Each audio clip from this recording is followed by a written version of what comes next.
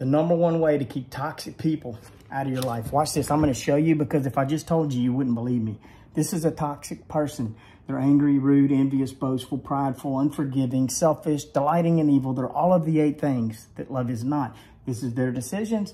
This is the fruit of their life. They have none. That's why they live off the fruit in your life. But if you really love this person, you'll never help them stay this way. You won't help them be angry, rude, envious, prideful, boastful, these 8 things that love is not, because this is destroying them, not because it's costing you some of your fruit. So loving this person, the number one way to keep toxic people out of your life is to love them, because you won't volunteer for their selfish missions.